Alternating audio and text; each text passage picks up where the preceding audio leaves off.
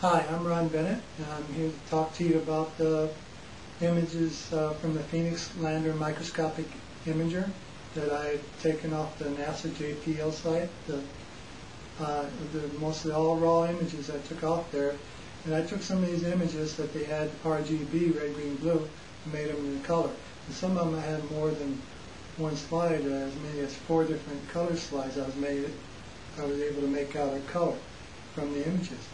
And the reason why that's important, because the color images take out the artifacts out of some of the other images. So you see more, if it's more of a defined something that is illusion versus something that is real, something actually in the image. And the reason why I did this mainly was to see if there's some kind of fluid motion going on with the soil. But I found other things more intriguing, and I'm going to share it with you.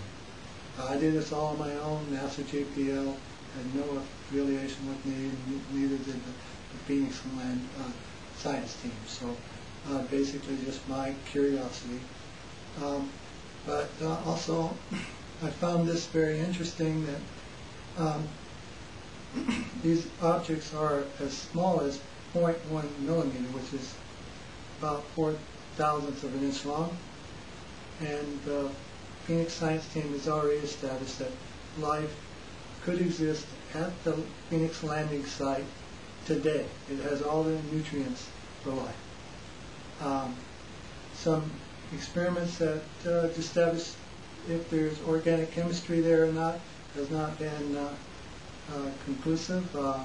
They had some CO2 emissions from some of that from the test, but they could not conclude that's organic chemistry. Still, that's very important, because if this is life, then there is some data that can be extracted out to point to the exact time that these images were taken.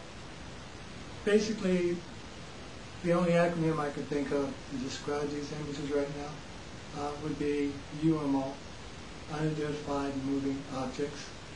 So I'm just going to let you decide what you think is real, or what is an illusion.